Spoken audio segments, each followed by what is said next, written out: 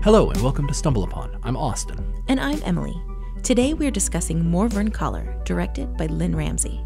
As always, there'll be plenty of fucking spoilers. But if that doesn't scare you, then strip naked, put on your favorite mixtape, and prepare to dismember your lover, because we are discussing empathy and hope. Austin, do you have a synopsis to read for us today? Yeah, the synopsis for Morvern Callar reads as such. After her beloved boyfriend's suicide, a morning supermarket worker and her best friend hit the road in Scotland, but find that grief is something that you can't run away from forever. There are a couple things wrong with that. Mm-hmm. They go to Spain.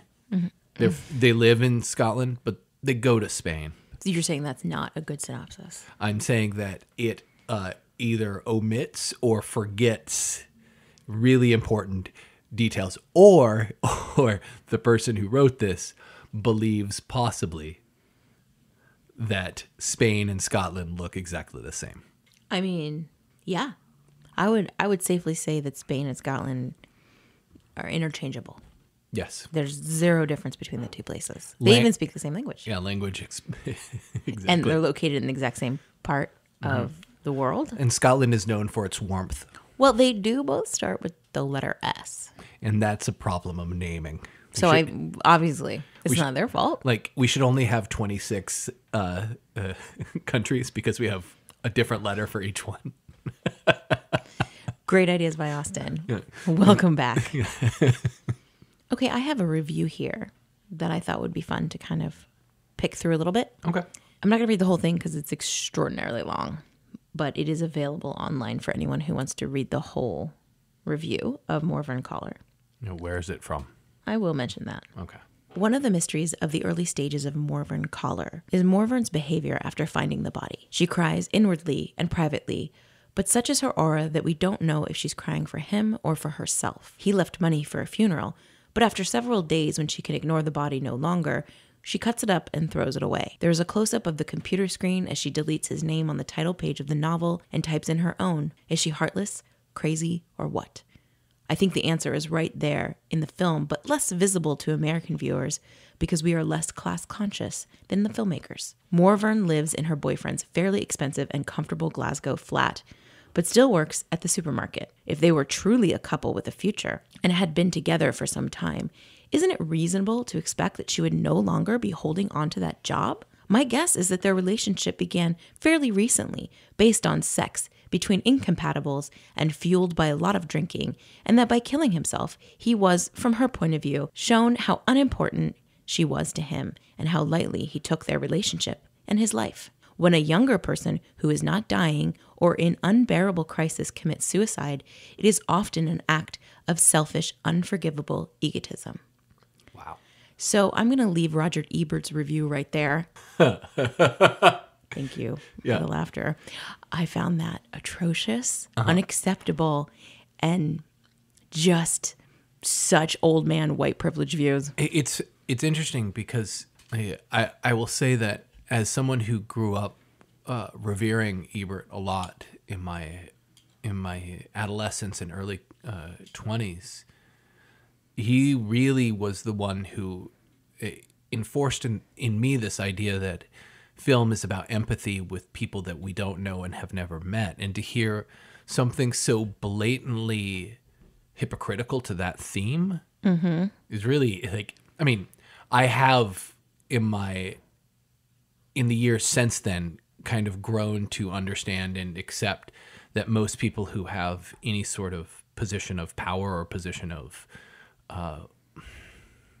who have a soapbox to talk on generally, and this is obviously also a generalization, generally don't find nuance or can't find a way to articulate nuance in a way that is acceptable or understandable to the masses. Like a review, as we kind of talked about in other episodes, is an impossible thing to do because you're, as a reviewer, especially a reviewer on deadline, you have a specific amount of time in which you can talk about something and then print it out. And usually you're thinking about your first thoughts, whereas...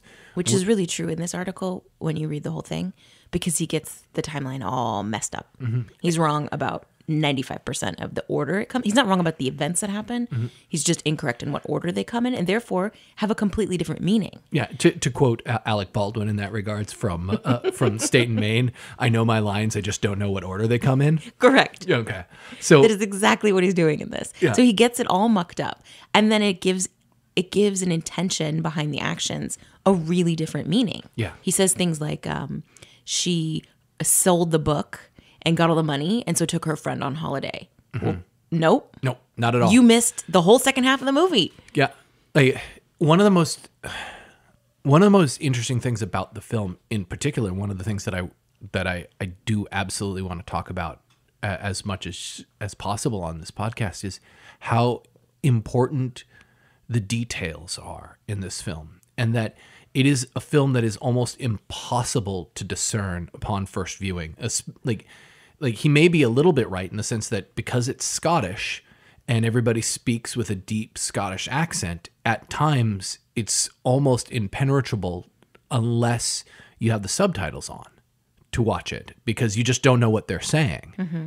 And then you're relying on subtitles, which even on the copy that we have, there are parts that it says inaudible and I can clearly understand what the words are. Mm-hmm. So I feel like, there's an element of putting your trust in somebody else's understanding of what's being said, especially when it's not a director-approved version of the film or release. Mm-hmm. Because the director or the writer or the cinematographer would know what that was fucking said, because they spent so much time with it. Or the editor. The editor will know.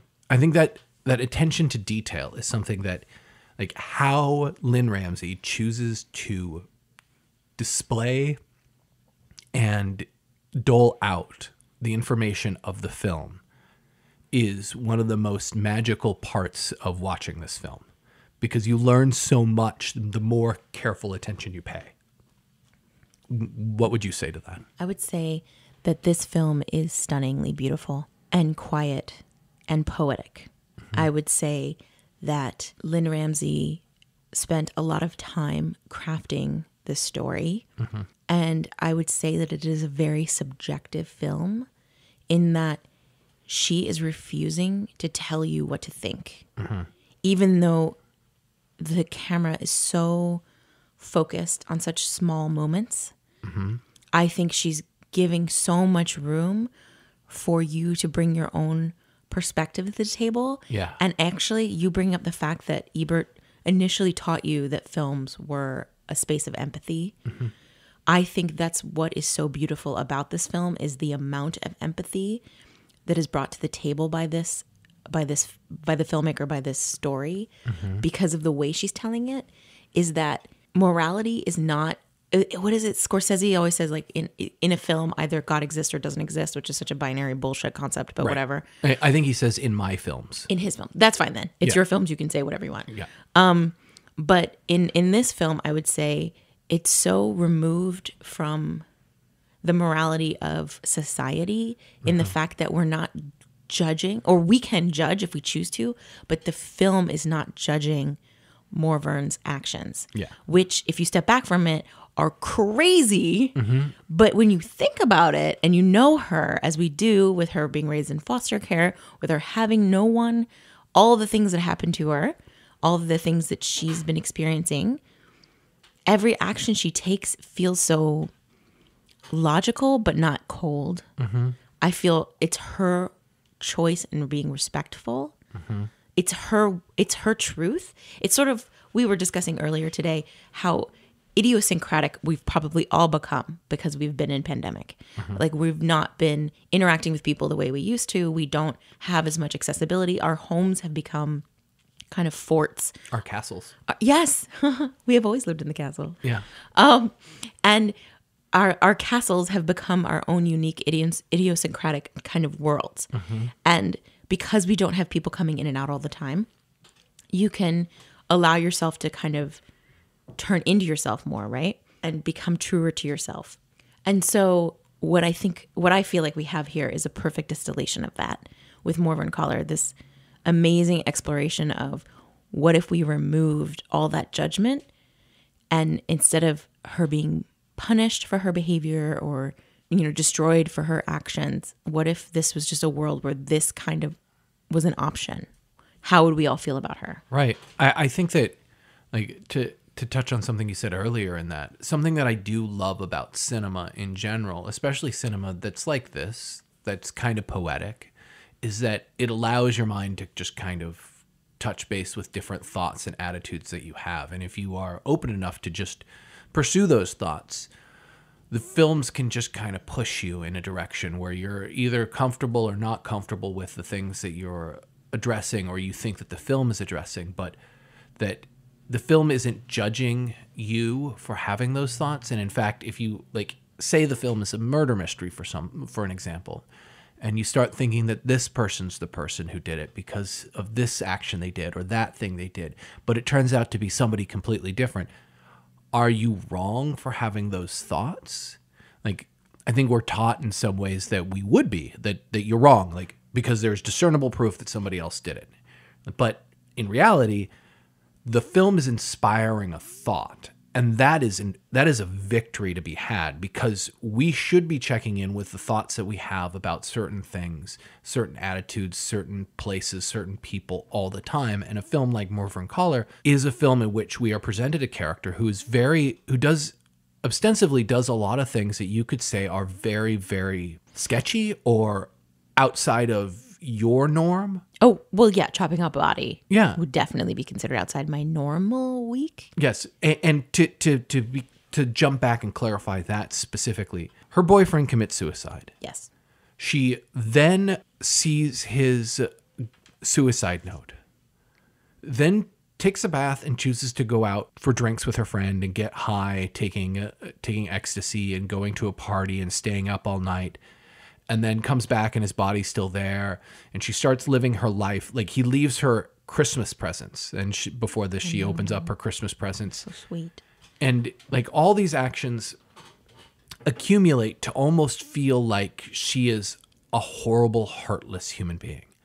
And yet, I feel like Samantha Morton's performance and the character of Morvern is so empathetic. Mm-hmm. And that I think the last moment of the film, which is covered by the song dedicated to the one I love, is a suggestion of how Lynn Ramsey feels about Morvern. I think that the whole film is dedicated to her and to people who find themselves in extraordinary positions that are impossible to answer with what is the binary narrative of most Christian societies. Mm-hmm. I think that when Morvern chops up his body and takes it to a field and buries it, which, by the way, is a common motif in Lynn Ramsey's films.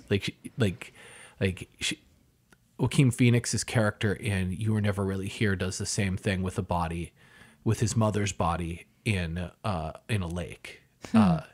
It's almost like she wants to bring the tactile element of, you will bury your loved one. Yeah. Physically, you will carry this person, which is going to make me cry. Yeah. And it's, I feel like what Morvern does specifically is when you watch the scene of her burying her boyfriend, you could look at her like she dances around, she runs with her arms open in the wind, and you could look at it very, very callously. But I almost feel like it's her honoring I agree with you.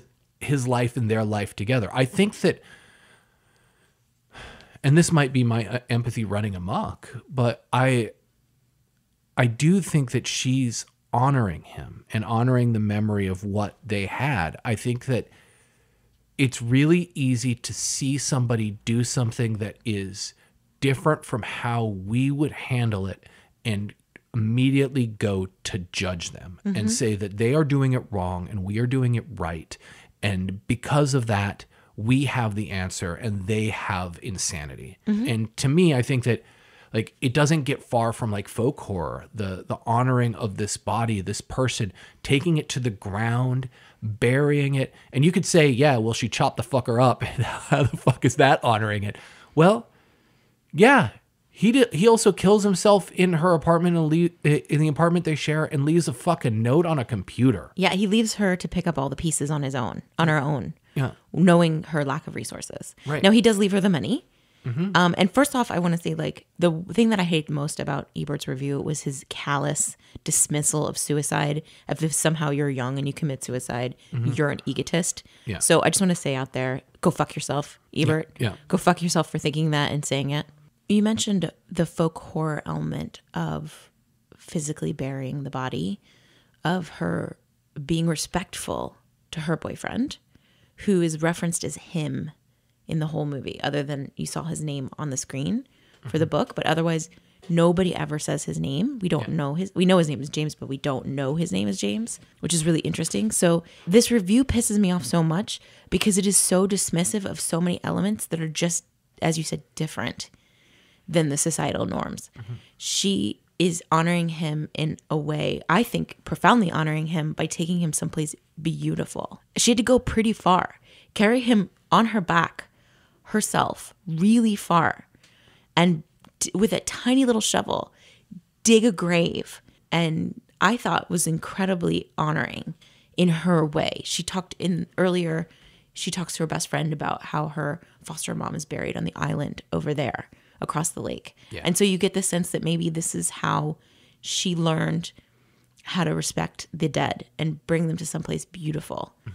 And so she's also staring at his bank account, thinking about his funeral, and he has 3,000 pounds in there, which is or almost 4,000 pounds, which is a fuck ton of money when you're working as a shitty grocery clerk with no future ahead of you and no support system. Yeah. And I could see her being an incredibly practical person, going, what she doesn't even know. If she'd already researched, we have no idea if she's already researched how much it costs to bury a person. A fuck ton, by the way, if anybody's wondering. Well, if she's already buried her foster mom, she might already know. She might already know. This is okay, good point. Yeah, and those are the type of details that are really fascinating upon watching the film multiple times. It's just layered in. Yes, exactly. She may be paying off the debt of that burial right now. We don't know. Yeah. And I love that Lynn Ramsey doesn't tell you every fucking detail. She just puts in those little pieces. It's in a lot of ways, like there's a really wonderful essay about Lynn Ramsey on YouTube by Tony Zhao and Taylor Ramos. And one of the things that they talk about is they have in the essay is Lynn Ramsey talking about Robert Bresson. And Bresson was famous for believing that the actors are models and shouldn't do a lot and should just do the action, and then the audience will impose their feelings upon the person, and that will be a greater experience for the audience than just if they are told through the emotional output what they feel.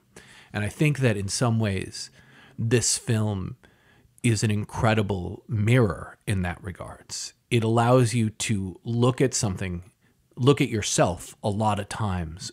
And if you spend a lot of time with this film and watch it over and over again, like we have in our life, it's a film that I come back to probably once a year and watch. And that might say a lot about me, but I don't really fucking care. But like, it's a film that holds the mirror up and allows us to go, okay, so why do I disagree with this? Why am I judging this person? When they are obviously in pain, when they are obviously somebody who has empathy and humanity within them and flowing through every part of them, why am I judging this portion? Why am I judging this element that they're choosing? What is going on? What is it about me that says that this is wrong? This is her, I would say, or rather, would you agree that Lynn Ramsey likes to put the audience into a position of questioning their own moral compass? Yeah. Let's talk about Kevin. Yeah, let's talk about, we need to talk about Kevin. You Were Never Really Here. Like her first film, Ratcatcher, it's either Ratcatcher or one of her short films that co-stars her sister or daughter. I'm not exactly sure, but half-ass internet research. But she's like, and the girl is really young and put into sexual situations. And there's an element of sexuality as a subject, not an object, to quote an essay I recently read. that sexuality is a subject. It's not an object. It's not something that we just look at and ogle at. It's a subject which we should mine and communicate with and talk about, because it's a really fucking hard conversation. And like thinking about all the sexual situations in Morvern that could be perceived as sexual, like the way that we in the West in our puritanical manner view it, like the scenes with the Morvern and her best friend in the bathtub together nude, that there's an element of people who'd be like, oh my God, they're two women naked in a bathtub. I wonder what's going to happen. You're like, they're taking a bath, motherfucker. Same with Desert Hearts. Yeah, they're taking a bath. Like there isn't sexuality to this moment necessarily. That's saying more about you and how you view things than what the film is saying about itself. It's asking a question and you're answering it very specifically. Mm-hmm. And like even the sex scene in Morvern with Morvern and possibly her dead partner, or possibly somebody that she met, that she just meets on her vacay in Spain. Like, yeah, I think it's her dead partner. I think it is too, but it's never like a lot of things in this film. It's necessarily unanswered. Mm-hmm. And so like, even that scene where they're laughing and crying, but it starts with him saying, my mom just died. Mm-hmm.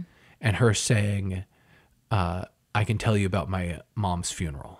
Mm-hmm. And then the rest of the scene plays out. And it ends with them fucking and her crying and laughing and all sorts of emotions. And all those sorts of emotions are so fucking earned by that point of the film. And that scene in specific is just straight up incredible because of what it is. Like, I don't know what to make of what she's envisioning, and I don't really care that I don't. I really just appreciate the fact that that we get to see it, that it's incredibly honest and human and beautiful. Grief is confusing and fractured. And I feel like that's what Lynn Ramsey was doing in the scene with the maybe ghost boyfriend, mm-hmm. is exploring the fractured feelings of grief. Her goodbye to him, whether it's actually him or just somebody else, but I feel fairly certain it's him. Yeah. But her goodbye, her last moments, all that emotion that's tied in. Yeah. It's such a great representation of grief. Yeah, and it comes at probably the point of the film where it's the end of the second act and we're entering in the last portion of the story that we're going to tell about her. And if we take it that it is her boyfriend, then it is her goodbye to that portion of her life. And the rest of the things, the rest of the choices that she makes, dragging her friend along to the desert to look for more adventures, getting a book deal for the book that he wrote that she's taking credit for, and then returning to Scotland to ask her friend to come with her one more time, but her friend doesn't want to go. Like, all of those elements are now her moving forward with her life instead of treading water. Well, she realizes that they go to the big fancy resort with the expectation of having a really great time, and you see her slowly pull away and pull away and pull away, and her friend is having a blast, and none of this is working for Morvern, which actually fully supports my hatred of Ebert's review.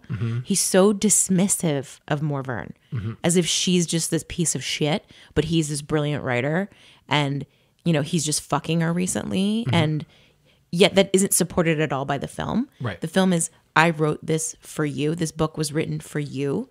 And what I love about Morvern is there's a certain element of her that is very literal, as if she's almost just marginally on the spectrum. And she sees, you wrote it for me. Great. I guess then it's my book now. Yeah. So I should put my name on it and send it off. And this is how I'm supposed to send it off. So I'm going to do that. And then this money is going to provide for me so that I don't have to work at this supermarket anymore, and I can change my life. And all of that, I think that her pairing with him was not because she was some fuck buddy, but rather because they were actually connected, which is why she's so fucking alone now. It's not like she blends with anybody in town. Nobody else gets her. She clearly had a deep, profound love for this guy. Yeah. And it's so interesting to me how isolated she is. And so she goes off and finds her world. Uh-huh. She's a total badass. She's a total badass. And I would also say that all the things that are said in that review that are meant as derogatory towards Morvern don't have to be. Like, so what if they just started dating? So what? Like, what does it actually fucking matter? Like, what is it? Why is any of those fucking things important? Also, like, why would she not have a job just because she's dating somebody? You sexist piece of shit. Right. But like the point is for me, the point is, what the fuck does it matter? Everything that Ebert says in that review is a really good reflection of his state of mind and not really a reflection of Morvern in any way, shape, or form. I was talking to you about this film a little while ago, and I was saying how I think that in a lot of ways, this is a really interesting feminist piece because almost everything she does once the film starts is antithetical to how we in this kind of patriarchal society think that people should act. Like that she almost does. Like we find out through the course of the film that Morvern doesn't have a phone in her house. So the first thing she does after she's found the body and after she's read the note is she goes to a train station to call the cops, or call somebody. We don't know who she's going to call because she never ends up calling. She puts the receiver down before she dials any number. In that moment, in rejecting to alert the authorities and rejecting to take the normal steps, the accepted steps towards what you do next, she in some ways is rejecting, and the film is rejecting, a normal narrative of how somebody deals with grief. And then the film does the amazing thing, which is we now will deal with her grief. We're now actually going to deal with it. We're going to sit in it. We're going to sit in it. And it even starts from the very beginning. The first shot of the film is her head in close up, and you can see his ear as she lays on him and takes in his warmth for one last time, his scent for one last time as he dies, as he's dead on the ground, like laying there halfway into their living room next to their Christmas tree that they got with his presents that he bought her that are wrapped, that he took time and care to wrap individually, and a note that he took time to leave her, and a blood trail that leads from the kitchen where he obviously slit his wrists to the living room where he fell and died. Like, we learn all of this information not through her saying anything, but through visual cues and context. And because of that, the film sets up this narrative of learning everything that you're going to do, everything that you're going to learn through visual context cues. And if most of American cinema at that point, which is 2002 and beyond, has become exposition, this film rejects all of those sorts of norms and says we can tell a story that is captivating, that is humane, and that is incredibly action-packed, if not action in what we typically attribute to action as in violence and fighting, but action as in actions without words. It's an incredible statement of purpose. Fuck, that made me sad. Just describing it all made me so sad. Whew. It's such a terribly sad film. It's a heavy film, and yet like I do feel constantly like Morvern is an aspirational character for me. Like I again, like, take of that what you will about me, but I think Morvern and her willingness to push forward and to deal with what is happening, because I do not think that she's sheltering herself or lying to herself about what happened. I think she's just trying to find her place. Like, even what she says to her friend, she says, he's gone. And her friend's like, oh, he'll come back. She's like, no, he's gone. He's gone to another country. And yesterday you brought up that you heard that line. It made you think of Hamlet, to be or not to be, and the idea of going to another country. The undiscovered country. From his great monologue, which is such an interesting idea. What if, as you said, what if this film is saying, let's explore just this monologue from Morvern's perspective of, okay, well, do I continue? Because he has chosen to not be. So do I go to be, or do I choose not to be? And what will that path look like? Right. It's such a thought experiment. The whole film is just a giant thought experiment. And I think that through the course of the film, she chooses to be very actively. And I think that that's what, I think, again, we could look at that wonderful scene between her and her ghost boyfriend and think that's when she chooses to be.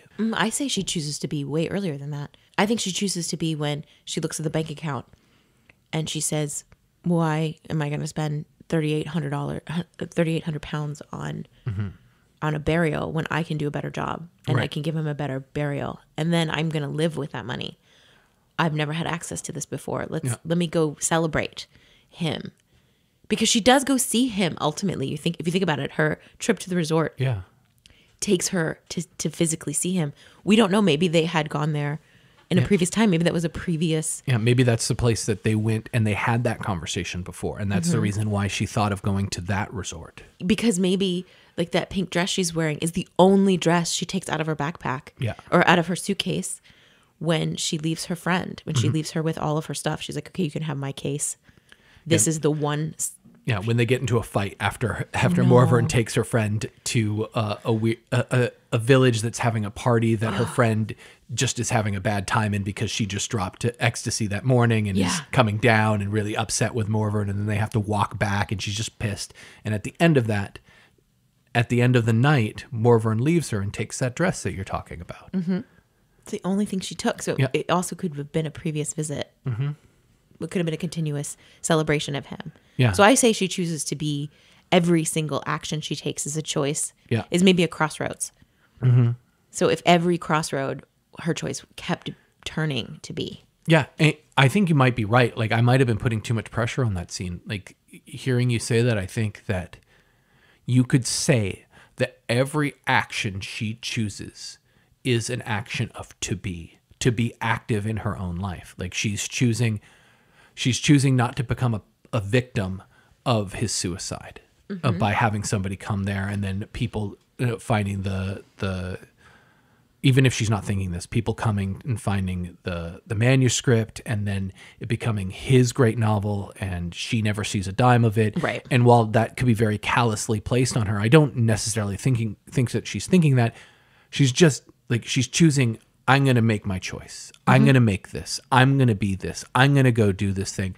I'm going to go to this party tonight and try to get lost for a little bit. I'm going to flash this ferryman on the river while he's in his boat. I'm going to do these things. I'm going to try to test out the limits of what it means to be me as a human being. Boundary pushing. Yeah. And I think that maybe if I do go back to that scene with a dead ghost boy, the moment that she chooses to stop living in reflection to him, but in true action for herself, is that like all the other choices are kind of reflections of the things that of the grief that she's living with, and then she chooses to go on an adventure for herself. It might even be reflections of him, reflections of everyone. So her best friend, all the people she loves. Remember, she goes to visit her best friend's grandmom. Yep. After, when she's sort of alone and doesn't know what to do with herself, she comes up with the idea to go on the resort, takes the best friend. I've got everything. I've got you covered. Don't worry about money. Yeah. And she's there and she's not happy. She tries to bring her friend with her to try something different, and her friend rejects it. And so she's like, okay, I see that you're unhappy, but I need to go. So you're right. I think that moment when she leaves her friend her case and is just like, I'm out, and goes on her adventure. I love that. I love that she goes off and she is successful. Yeah. And then her friend finds her way back. It's clear her friend was fine. Well, and even she calls in. She checks in with the resort to find out if her friend has shown back up. And the resort tells her that she has, and she's like, she doesn't need to search for her anymore. Like she makes sure that her friend stayed sexy and didn't get murdered. Always ideal. Yeah. So she does a whole bunch of, she's, even if you view Morvern as an unlikable character, she does so many things throughout the film that are kind to the people around her. Absolutely. That it muddles the water. It makes it so murky. Like, it makes her more human, because we all do shit that we realize that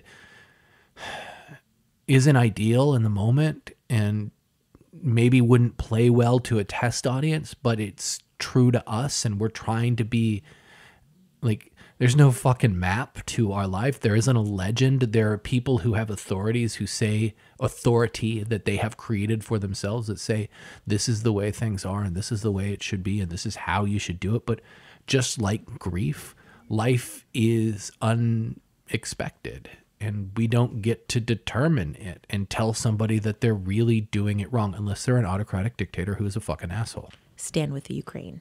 So I think Lynn Ramsey tipped the hat that Morvern was an incredibly empathetic character by that very first scene you described, when she goes to the train station to call the authorities or someone. Yeah. To call someone, and doesn't, but then is still sitting there contemplating what she should or shouldn't do, and then instead chooses to answer the phone. Yeah, and a phone call comes. And the phone of the stranger calls, and she takes the moment to chat with the stranger and then comfort the stranger and say, I'm sure she'll be okay.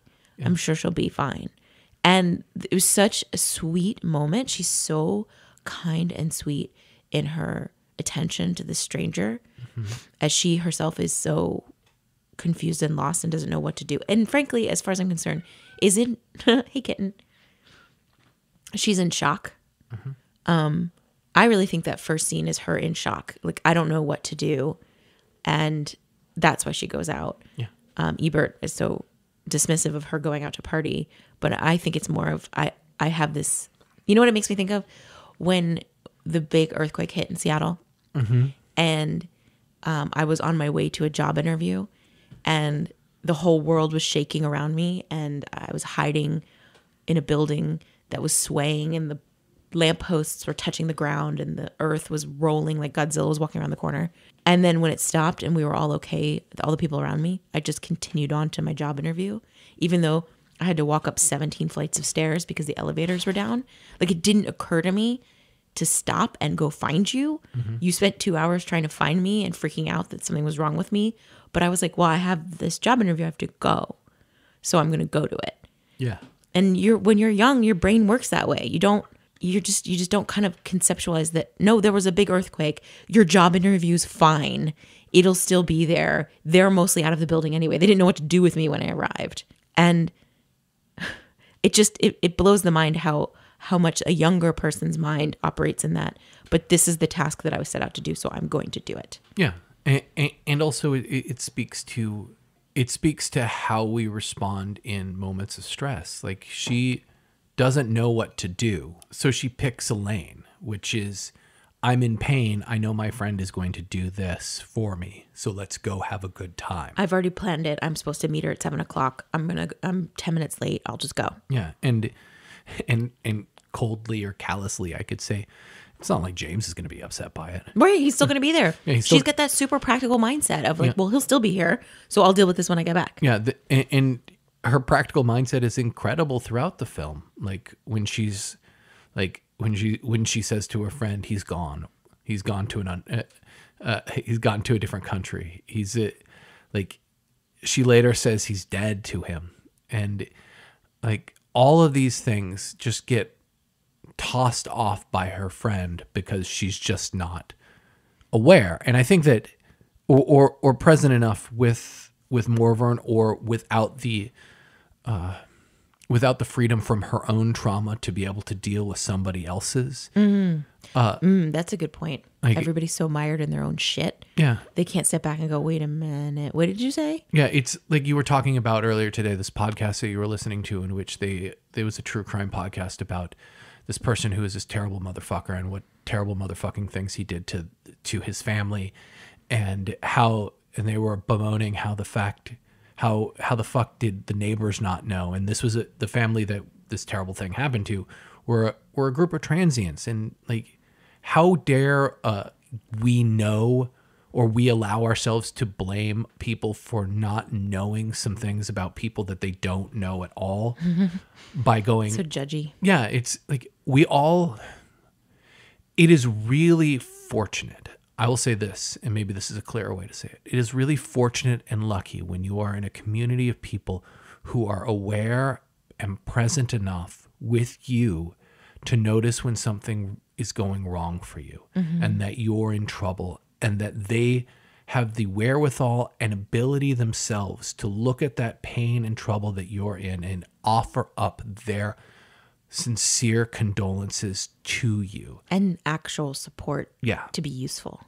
So rare. It is so rare. Like we act like that should be the norm, and maybe it should, but the way that we actually kind of exist in this world, the way that I have seen it at least, is that we're all mired in our own shit. And we put limitations all over the place for allowing shit in. Well, and also the idea that would be a utopian experience is exactly that. It's a utopian concept that we're all able to pay attention and help every other person. Yeah. When we don't have a society built that way. We don't have universal health care. We don't have universal basic income. We're not having a living wage for minimum wage.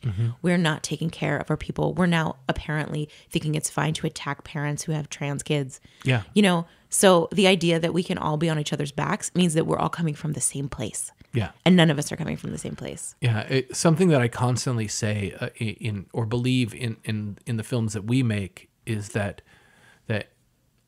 empathy gets you killed, and it's unfortunate that is a reality, because empathy does, like in real life, like when you put too much empathy out to other people, they take advantage of it and they punish you for it. It's one of the reasons why I'm drawn to horror films a lot of times, because they are morality tales about how empathy gets you fucking killed. Yep.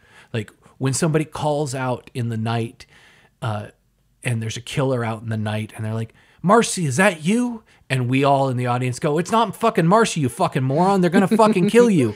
And we're judging that person for their empathy. And we're punishing, and we're like, of course they're going to fucking get killed. They're looking out for this person. You're like, wait a minute. They're looking out for a human being. Right. Like, isn't that fucking tragic that we're now looking at them going, they should be fucking killed because of it, or they deserve this fucking death that they're going to get? Like, empathy should be treasured, and it is not. And valued. Yeah. It is a precious commodity.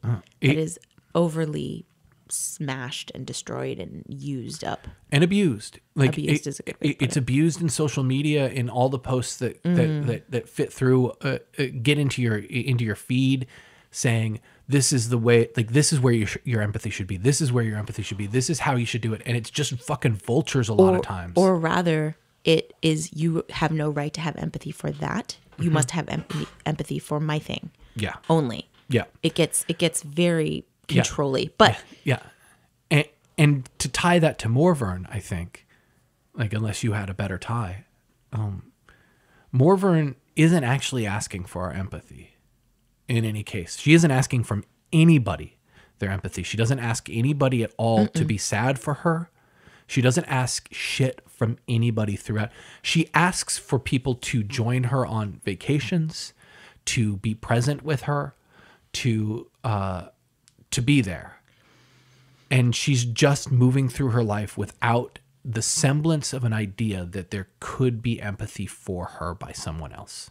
And not that she's walking through life going, there's nobody else would have empathy for me. Woe is me. But rather that has probably never been offered to her beyond maybe her boyfriend. Right. And so she's just doing her shit. She's handling her shit in a very different way. It's an incredible thought experiment. Yeah. It's also in that terminology, it's also incredible to think one of her boyfriend's lines to her was, "This seemed like the right thing to do." Mm-hmm. And you can look at that and think of it as very, like, in a very dismissive way. But you could also look at that and say, and I think that it's worth at least exploring, if, like, in my mind, it's worth exploring the idea that maybe that's something that means the world to her. Maybe she understands that. This seemed like the right thing to do. Like, And so she does that for herself. right.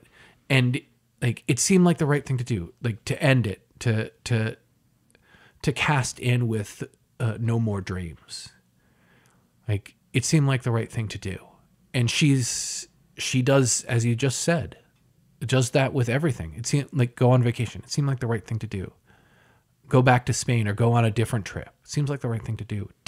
Put my name on the top of the manuscript and not have to work 26 years or 36 years, whatever number she gives at this. 39 years to get a pension. At a pension. Yeah. Like, And that shitty grocery store. yep. Like, it seemed like the right thing to do. And while I'm not trying to suggest, like, I condone any of her behavior. No, we're not saying go chop up your dead boyfriend. Right. But it is such a worthy thought experiment. Isn't that the point of art? Yeah. We're not condoning any behaviors. We are just exploring what if you put a character into this position, what happens? And I just think that's the point of art. It's to explore ideas and to have you explore the ideas as an audience member and think it through and ask questions. As you said earlier, don't just accept everything at face value because societal norms have made it so. Yeah. How else are we going to make change and evolve? Yeah. And why not put ourselves all in a really uncomfortable position of watching this young girl all by herself chop up her dead boyfriend's body Yep. and burn pizza at the same time? Yep. One of the things I also really, really love about the film is the cinematography. Yeah.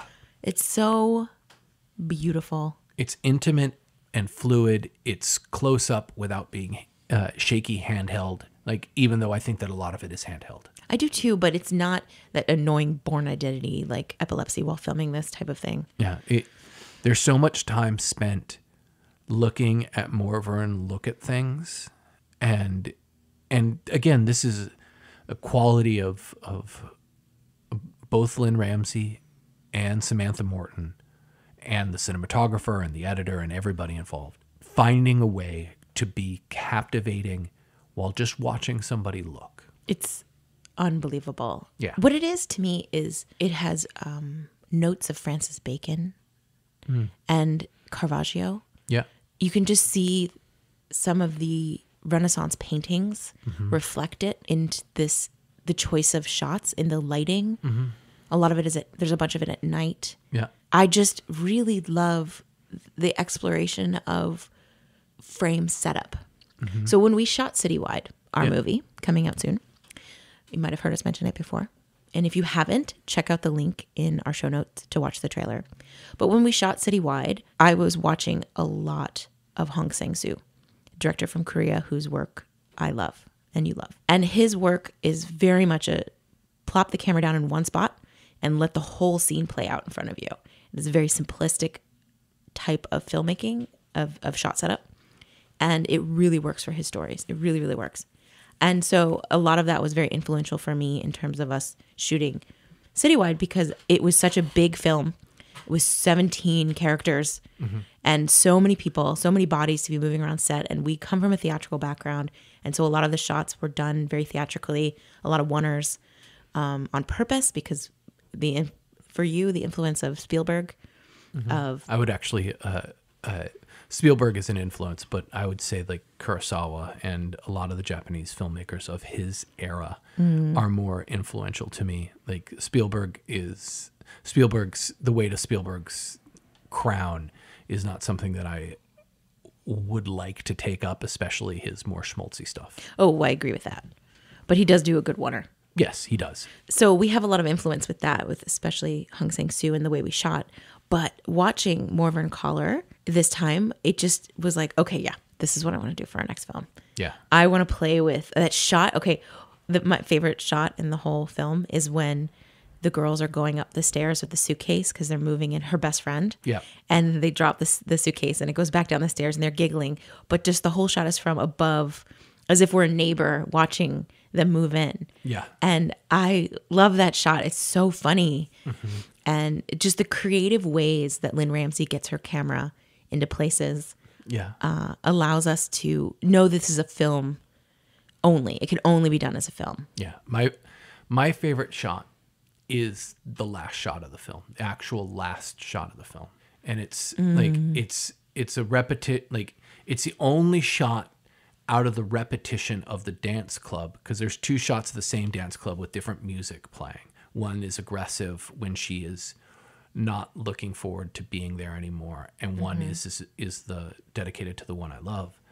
And the last shot of the film is a shot from a different angle of her throwing her head back into the side. The camera seems to be over her shoulder, perched higher up, like 3/4, and she turns with her mouth open, and it's just like maybe like a 10 frame long shot from black to black. Like there's a little bit of her face in between, and it's just, she looks like she's happy. And it's one of the few times that she looks like that. And it's just a brief shot. Like it's so peculiar because I don't feel like we've ever been in that location with her in the film up to that point. No, I love that shot too. You're right. She does seem happy. She's got her earbuds in. Yeah.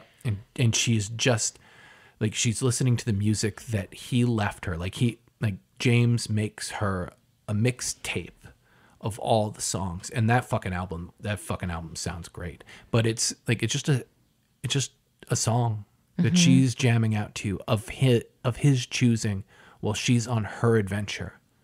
I love that the whole score is the mixtape. Yeah. So it's implied. Yeah, no, the whole score is his mixtape that he made to her. Yeah. I also love that all the gifts he gave her were a hug. It's the big jacket. Yeah. And the music to listen to. Yeah. And the fire. Yeah. To keep her warm. And I just think that's such an amazing collection of gifts. Yeah, it's to warm her heart and to warm her spirit. Yes, and so proof yet again that this was a relationship that understood each other. Yeah, like he might not have been able to go on for his own reasons, but he didn't want her to follow that path. No, he gave her all the resources. He gave her his life, his record collection, which is what multiple people comment on about he left his record collection, like when they think that he's just left her. Right, and I couldn't believe that he would leave all the music. Yeah. And that's the one thing she comes back for. Yep. She comes back and grabs her suitcase and fills it with his music. Yep. And then leaves town. Yep. After checking in with her friend, trying to get her to come with her. Yeah. Oh, there's so many. Do you have another scene that's your favorite, or another scene that you loved? I love their bathtub scene together after they come back from the party, and they stop at her friend's grandmother's house. I love the grandma. And the grandmom tells them to take a bath, and they're in the bath together. And I just love how the information is doled out in that scene, that Morvern finally tells her friend that he's gone. And she's like, oh, he'll come back. Like, she has just nothing but platitudes. But at the very end of the platitudes, her friend says, is it because of me? And it doesn't really register on Morvern what she says, because Morvern is still in shock and thinking about all the terrible things that have gone on. And then her friend gets out of the bath and is like, basically, you need to rest. You look tired.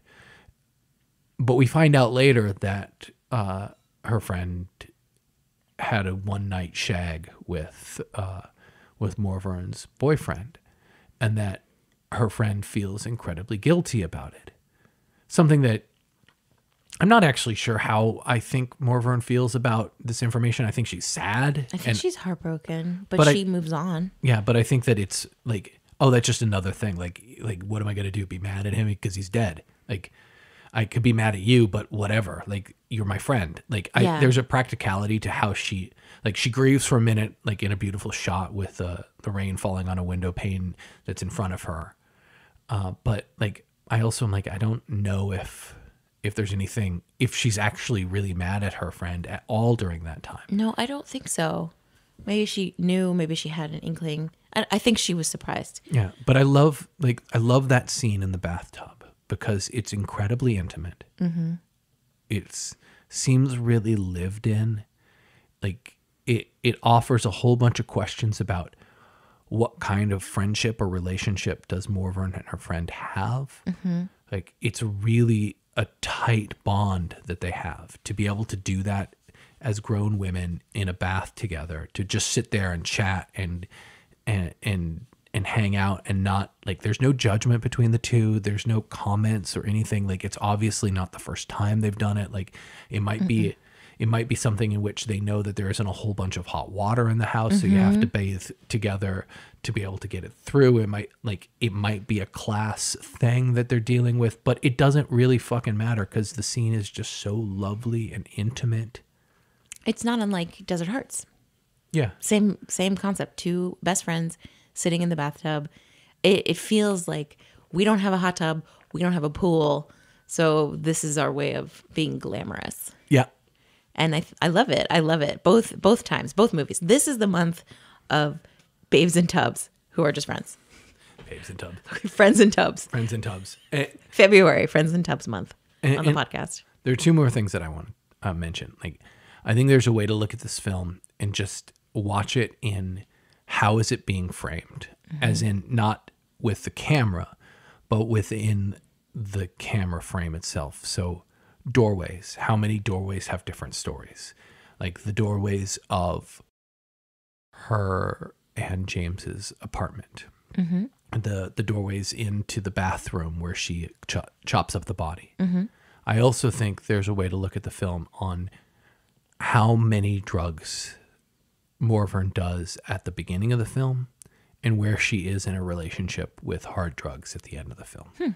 Because by the time they get to the party in Spain, it doesn't seem like she's taking ecstasy with her friend anymore.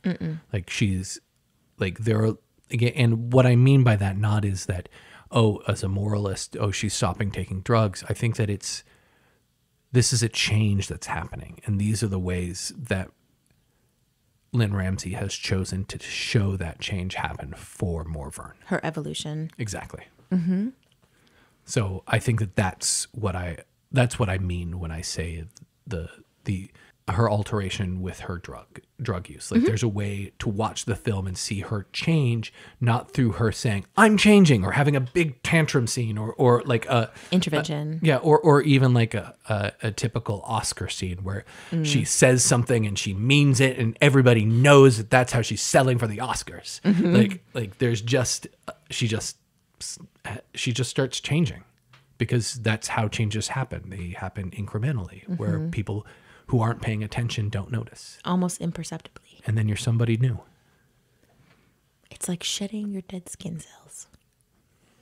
All of a sudden, you're someone new. Or you just chop off your finger. Yeah. Well, Emily knows all about that. Ta-da! 3 thumbs. Whoops.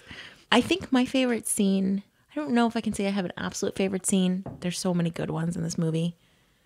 But one of my favorite scenes is her burial of her boyfriend, is being out in nature, of her picking someplace so beautiful, of carrying him that whole way herself. And then the time she spends after in that space and seeing the buds sprouting on the trees and the bugs in the earth digging around, the beetles and the worms and everything. And how life is continuing. Yes, this idea of the cycle of life, but also we mentioned earlier folk horror, the idea of returning to the earth, of actually physically being part of it. She's putting him into the earth. She's not using a big gigantic digger to dig it out. There's not a company that's been hired to do it, to remove all of the experience of death. Yeah. It's a very physical manifestation. Well, it's not even a physical manifestation. It's a very physical act that is a direct, indirect contact with both death and life. And I think it's really stunning Yeah. in her exploration. I mean, fucking Lynn Ramsey destroys it. It's so good. She's so good at it. Yeah. She's so good. I think the second thing that I want to say is that what you mentioned before with Every Frame of Painting with Tony Zhao and Taylor Ramos and their discussion of Lynn Ramsey, she said in the video that when there's a lot of stuff happening on screen, bring out the sound. Mm-hmm. And when the pictures is minimal, bring sound back in. Mm-hmm. Don't compete. Mm-hmm. Don't have both things happening at the same time. And she knocks it out of the park in this film. Yeah. There's so many moments of quiet. And that's why it feels so poetic to me. You have so much time to reflect as you watch this film and bring your own ideas to the table. And too often in cinema today, I find filmmakers are force feeding you a perspective and you don't get a chance to just sit in it and kind of be yourself within it or come to the table with your own ideas and just sort of explore it. Yeah. Lynn Ramsey's like, oh, you better come to the table with all your ideas because I'm going to give you so few of them. Yeah. Which I love. It makes me think that poetry or art is like true versions of this is the piece of art or poetry or whatever, film, and us. And the art is actually the space between those two where the interaction takes place. Mm-hmm. It isn't like poetry on a page is just words on a page. And then when somebody reads it and gives it meaning, it isn't them who's giving it meaning. It's the words and the space between the page and the person that the art actually takes place. The alchemy where thoughts exist, which is outside of us, which they just drop in. They wander through the night sky and just kind of enter our brain, and that's thoughts, and that's what art is. That moment outside of us when something spurs that, and we can't always contain it, but it just exists there in front of us for us to interact with, but not control. I love that. Emily, is there any film or piece of art that you would like to mention to stumble upon? There are so many films and pieces of art that I would like to recommend to stumble upon next. I don't know where to begin. Well, I got one if you want a second to think about it. Yeah. Austin, what would you recommend to stumble upon next? I've been thinking a little bit about a film called Tampopo, which is a wonderful, weird, beautiful film. It's a Japanese film. It's about a woman who tries to start her own ramen shop. It's a food, sex, comedy with a whole bunch of Western stylings. It's an incredible, absurdist thing that gives me a lot of comfort in times that I feel unsettled by the world. And where we are right now, I feel very unsettled. So watching a film that accepts the absurdity of life and says that it can be fun and can be a little bit joyous is something that I look to in this moment to just kind of exist within and remember my own sort of humanity. I love that recommendation. Tampopo is amazing. It's so weird. The egg sex scene The eggs are very weird. It makes me uncomfortable. It's unsettling. It gives me the feeling that you get when you think of ASMR. Giving everybody ASMR right there. Ooh, it just freaks me out. Unsettling. Uh-huh. You mentioned earlier that empathy kills. Mm-hmm. And so it made me think, and I apologize if I've recommended this for Stumble Upon before. We really should make a list so we can keep track of what we recommended. No, we shouldn't. We should make the same recommendations episode after Every episode. week we recommend to Stumble Upon one movie. Yeah. We're really into this one movie. This is a great movie. We'll see if we can... National Treasure, starring Nicolas Cage. And John Voight, an asshole. I love that movie so much. It's great. It's such stupid. It's so bad. I love it. All right. But the movie I'm actually going to recommend is You're Next. For a film that definitely shows that empathy kills. In this one, at least you get to kick some fucking ass. Yeah. So if you're looking for a slasher with a fucking badass lead, Yeah. I would recommend You're Next. Who's it directed by, Austin? Adam Wingard, who did The Guest. Yes, The Guest, which we talked about in episode 3 of our podcast. So if you haven't listened to that, go back and listen. Definitely watch The Guest with Dan Stevens. He's amazing. Amazing. Especially if you're a big fan of Downton Abbey, this movie is just for you. The Guest. And if you haven't seen the incredible meme of the British newscaster trying to ask Dan Stevens what it felt like to win the part in The Guest in the most awkward phrased manner, and Dan Stevens just giggling. It's such a good one. You should What really. did she say again? She asks him how it felt to beat off a whole bunch of men to win the part. How many men did you beat off to get the part? Did it feel great beating off all those men? He's so cute. He's like dying of laughter. And she's like, "What?" Oh, that was such a good moment. Oh my goodness. Yes, definitely. Definitely watch The Guest if you haven't. Yeah. But do also watch You're Next, which is excellent. And what else should we recommend this week? I don't know, because the beginning of the movie of Morvern Callar starts with suicide. I just have to recommend the writings of David Foster Wallace, who is another person who experienced suicide. Unfortunately, was in a lot of trauma in his life, mental health issues. But his writing is incredible, especially his shorter works. Infinite Jest is a bit of a beast, and one I haven't been able to completely tackle myself. But his short works and his interview, The Last Interview, is what it's called. The Last Interview, and it's David Foster Wallace's interview, is just an incredible piece. It's called The Last Interview and Other Conversations. It's Melville Publishing, Melville House Publishing. Oh, right, when we were getting that subscription in Millville. Yeah. So yeah, I highly recommend the writings of David Foster Wallace. Yeah.